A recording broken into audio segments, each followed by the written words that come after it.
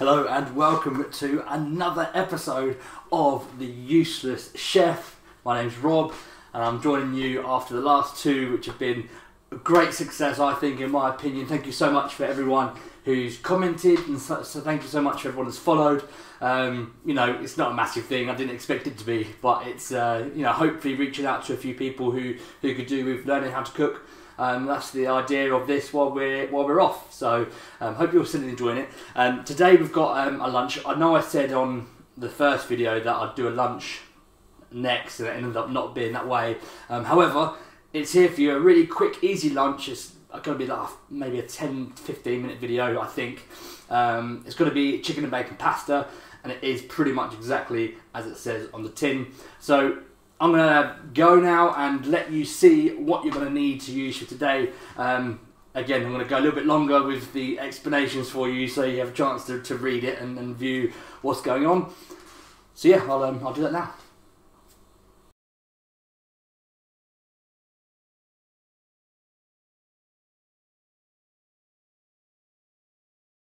Okay, so for today's, like I said, it's going to be really simple, really easy. Not many things you need to have. One thing you need, pasta. We've got a big bag of fusilli pasta, which fortunately we got before the virus broke out, because now this is worth about probably 400 quid if I sold it on eBay. But we're going to use some of that today. So pasta. For the chicken, I'm using just standard chicken breast fillets. You can use the strips if you want. The strips are easier to cut up, but breasts are just as good. And we're going to cut them up in a minute. Smoked back bacon. We used the rest of this on for the breakfast, so we're just using the rest of that up. And Frylight. That's the only thing we're going to put in the frying pan. As for condiments, a spoon spatula. Yeah, that's what that's called. Cutting board, obviously, which a follower, Mark Allen, has requested that I wash the after every use. That's fine. That's health and safety. Thanks, Beans. And all you need is a large frying pan. Sorry, a large frying pan, a large saucepan. See, I'm rubbish at this, really.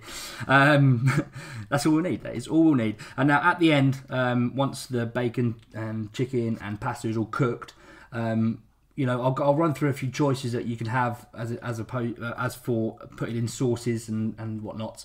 You can buy the stirring sauces from Domir. They're really good.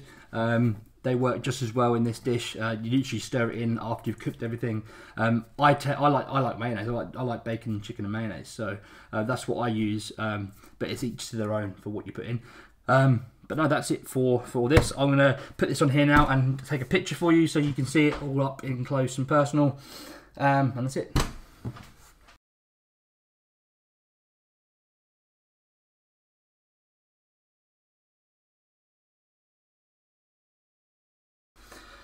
Okay, the first thing you're going to do is you're going to get some water on to boil for the pasta. So the way I tend to do it is I'll put water in my kettle, fill my kettle up, put it on so the water's boiling in there. I'll also put a small amount of water in the saucepan, put it on for a medium to high heat. And once the kettle's boiled, I'll then just add the kettle water into the saucepan, which I've done already. And like I said, a medium to high heat. So what's going to happen now is this is going to come to the boil while we're cutting up our chicken and our bacon, and once it's boiling we can leave it. It doesn't matter if we leave it for 5 minutes boiling. Just be aware, obviously, when it does boil it does evaporate, so you need to put some more water in if you leave it too long, but preferably not.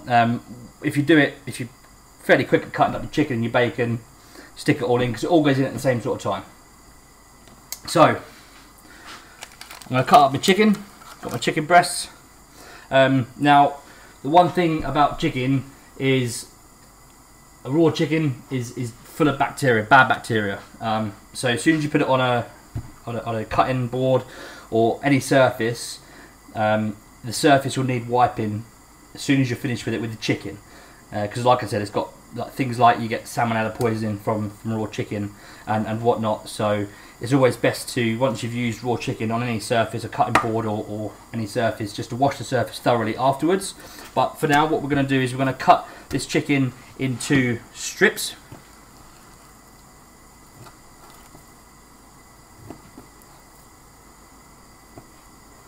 and those strips we're then going to turn into chunks. Chunks can be as big or as small as you require.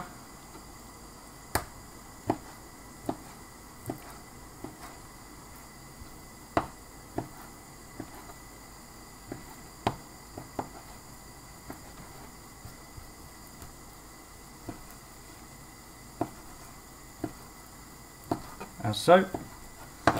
So what you're going to do is you're going to cut up all your chicken like this into chunks, and when you've done the other breasts as well, and then we'll put it all into a saucepan, into a frying pan.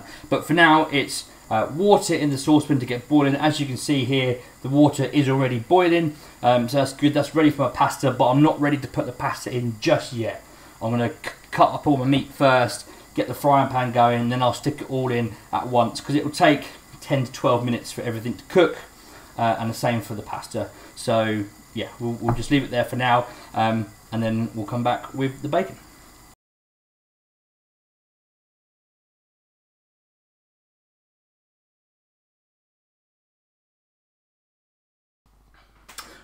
Okay, so now you've cut your chicken up, what we're going to do is we're going to put some Frylight into the pan. I have just washed my hands, by the way, before I started that. So again, 6 or 7 splashes of Frylight into the frying pan, and then we're going to put the chicken into the pan. Spread it all about a bit.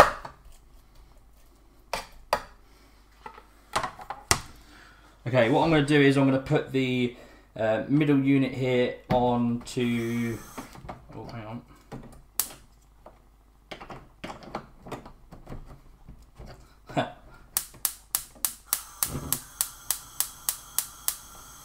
trust it wouldn't to go wrong when we're filming.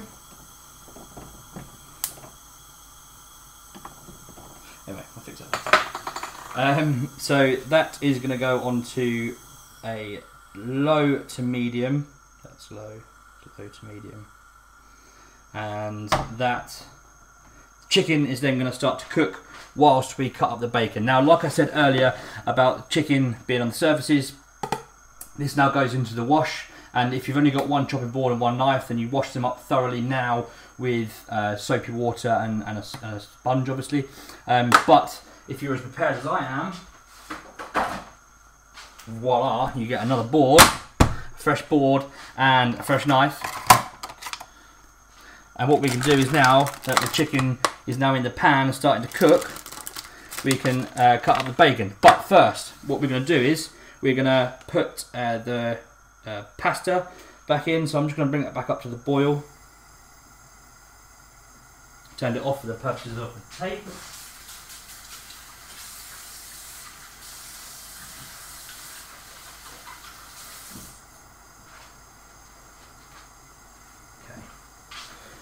So, pasta. How much pasta, you ask me? Don't know. What I'm going to do is I get a big cup.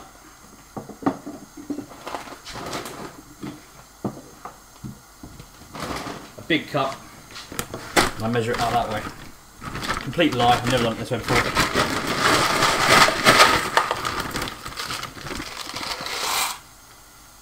Okay, that's enough for one portion, so I'll do 2 cups, or 1.5 cups. I'm going to do roughly 2 portions. So, as you can see, the pasta is now in the pan, in the saucepan, and the water just covers it by ½ inch or so. But it's just covering it, and all I'm going to do is set it there. It's on medium to medium high. Chicken's now going, so I'm going to give this a quick stir. As you can see, it's going white already. I'm not going to add the bacon in until all of this chicken is white again, because mixing meats, raw meats, is never a good thing. As long as one meat's cooked, then I'm happy to add the bacon in.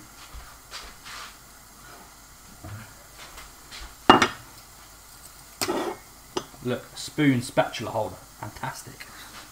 Anyway, okay, onto the bacon then. The bacon, again, you're going to cut into sort of chunks or strips Got 3 rashers here, that's plenty. And as for the purpose of Slimming World, I am just going to nick these bits of fat off. My wife doesn't like fat bits anyway, so, and she will be eating some of this. Like I said, I've made enough for 2, so she will have some. While that's in a bit of a state, I'll just cut that up. And what I'm going to do is, rather than leave it here on the chopping board to get him away, once I've chopped it, I'll just collect it up and put it back in the packet.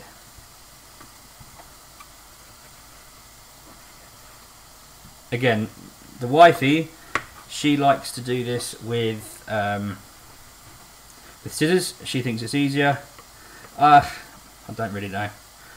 I'm certainly butchering this at the moment with a knife. It should become a bit easier now. I've got the best bit. Okay, just cut that in half, and that will do. Okay, before I do that, I'm just going to stir this chicken again.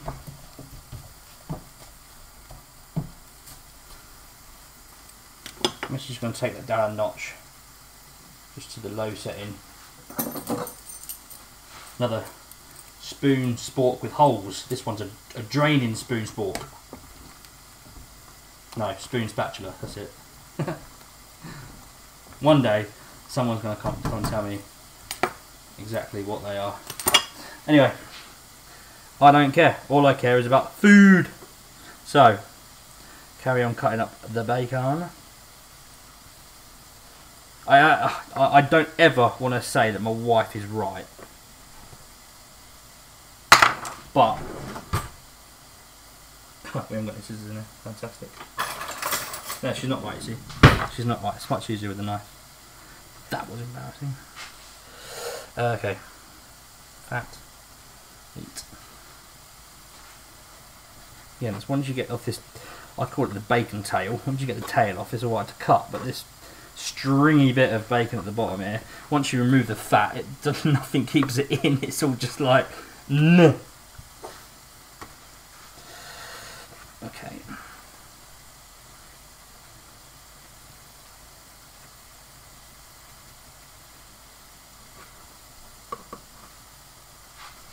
I can see the comments flooding in already. Well, your wife was right. It is easier to cut with scissors. No. She's not. She's wrong. She's wrong. Becky, you're wrong.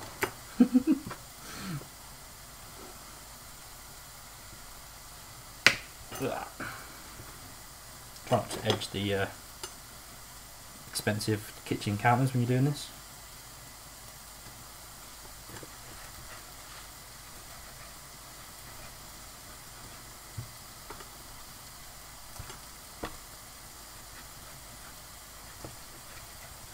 Okay, we're nearly there. Okay, right, quick wash of the hands.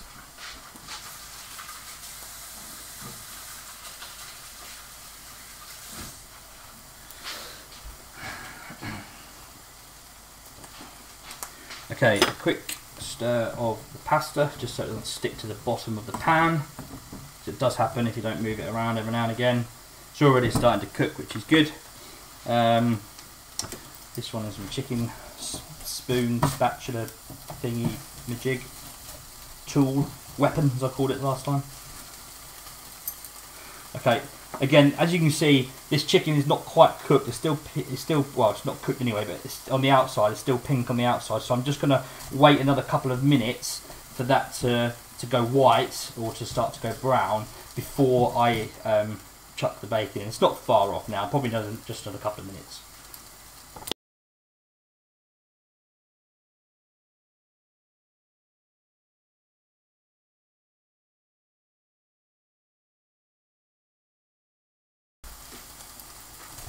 Okay, now the chicken is cooked enough on the outskirts.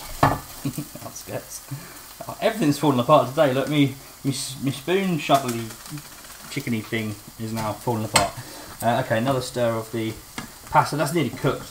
You can tell it's getting bigger, it's getting softer. So that's only a couple of minutes away from cooking now. Brilliant. We'll put the bacon in now. Like I said, I'll just put it back in there. Don't cook the packaging. I'm not sure plastic tastes well with this dish. It might do though, you never know. So the chicken and the bacon are now together as one. And as we know from the big breakfast, bacon does not take long to cook at all. Only a few minutes, especially if you get it nice and even over the pan, especially in the chunks that you've made here. I'm just going to add a little bit more spray tan to the food. Yes, I called it spray tan. And I'm going to take this opportunity now to just clear up. So this is from the bacon.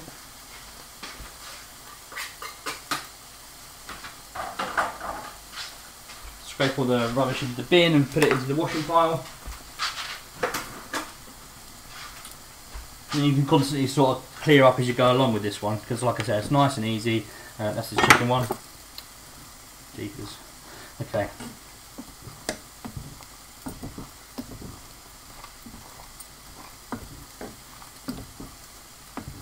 Pasta is pretty much done now. That's just going to be another minute or so in there. The chicken and bacon here, look, is coming on lovely. That's only again a couple of minutes away from being done now. So we're almost finished cooking already. Just gonna let it sit there for another couple of minutes.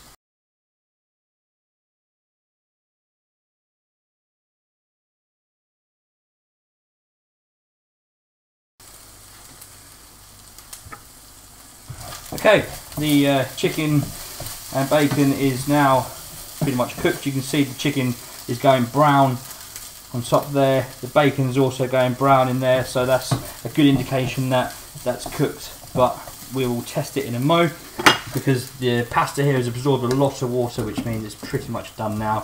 It's very soft. So I'm going to go ahead and do a quick taste test. Take one, drain it. It's going to be really hot. Blow. In it goes. Bellissimo. That's cooked. That's lovely.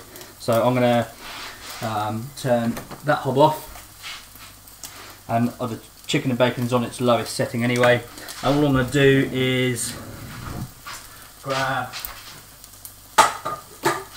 a colander, draining colander, take the pasta, and all I'm going to do is drain it through the sink. Sorry, I haven't got the sink on camera. Give it a couple of tosses through that. Put it back on there. That can go on the washing pile.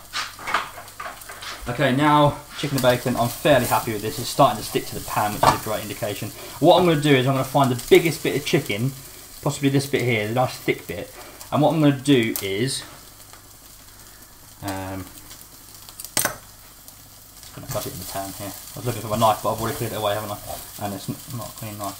So I'm just going to cut it in half and then inspect. Now that's white inside, nice and white. There's no pink in there. There's no red juice or anything. It's nice and white, and that means that the chicken is cooked. I'm just going to double check it with another thick piece. Again, nice and white in there. There's no pink. There's no blood. That's fantastic. So that means the chicken is cooked. So take that off the heat. It smells lovely, by the way. Turn that middle thing off. You know I've fixed this nearly. Okay. So we are now officially cooked. So now it's just a matter of amalgamating it all together. For that you're going to need a mixing bowl.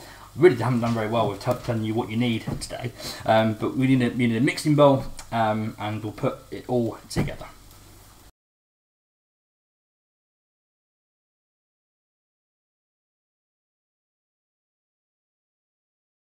Okay, what you need now is a nice big mixing bowl. Smack that in the middle of the dance floor. It's a bit too, not very safe, not very wobbly, not very, it's quite wobbly, not very safe. There we go. Okay, pasta in. Pasta spoony thingy, weapon. Okay. And then straight in.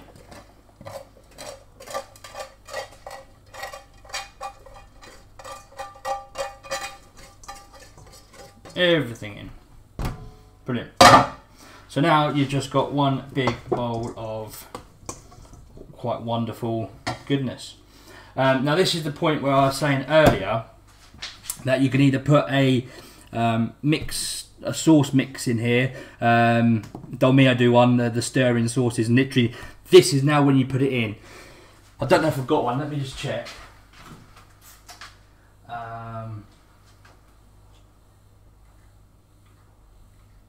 No, I'd love to show you one, but I'm not very prepared. So basically what they are is a little a pot which you take the lid off, pour it in, and then you'll get your spoon and just mix it in. So you don't have to cook it in. It's just literally a stir-in sauce. It does exactly what it says in the tin. However, I'm going to go down the mayonnaise road, just because that's what I prefer. Haven't got much mayonnaise left, so light mayonnaise for anyone who's asking. And all I'm going to do is just pour a fair amount in. Bear in mind that it's quite a lot in there.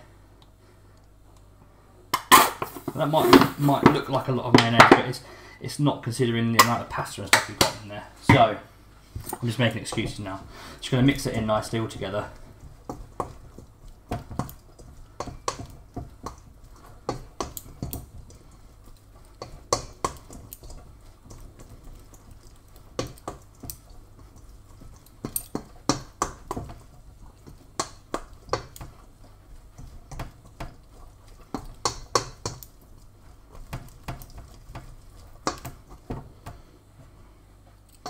There we go.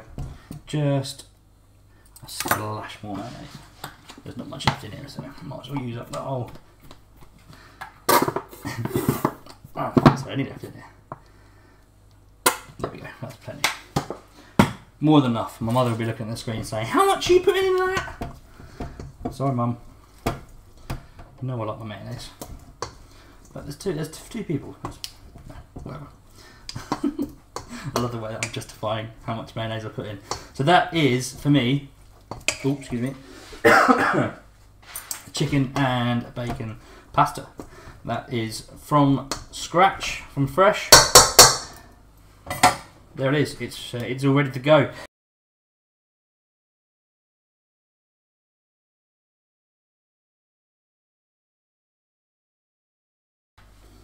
Alright, so I've grabbed my bowl, my pasta bowl. Got my nice mix, still lovely and warm. I'm just gonna spoon it into my bowl.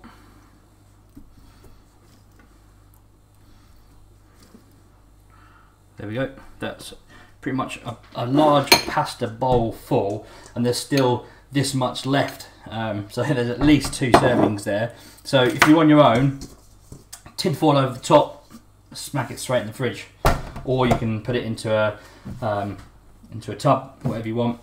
But just make sure you put it in the fridge as soon as you've done eating your portion. So that's what I'm going to go do now. I'm going to go eat this.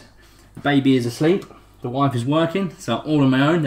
This is just for me, just for this guy. I'm really looking forward to it. Let's go eat.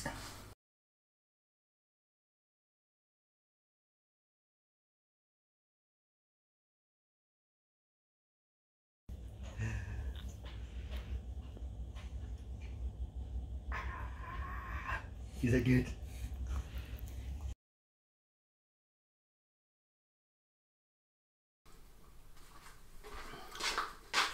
Ah, schmeckerlecker, as the Germans would say.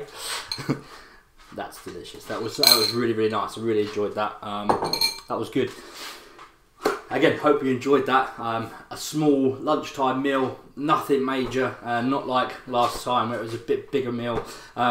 And yeah, that's pretty much how I want to do this. I want to do one sort of breakfasty type meal, one lunch, a lighter meal, a quicker meal, and then a deeper sort of main meal. That's how I want to do this over the next coming weeks, until I go back to work really. And then if it works, I might see if I can still do it. I hope you've enjoyed the first week. I have. I don't care if no one else has, to be quite honest. It's a big breakfast, chicken schnitzels, and now obviously a pasta lunch as well. I've started up a Facebook page. Go like it, follow it, whatever you do on Facebook. Also a Twitter handle. That's all at the Useless Chef. I know, I can't believe it wasn't taken either.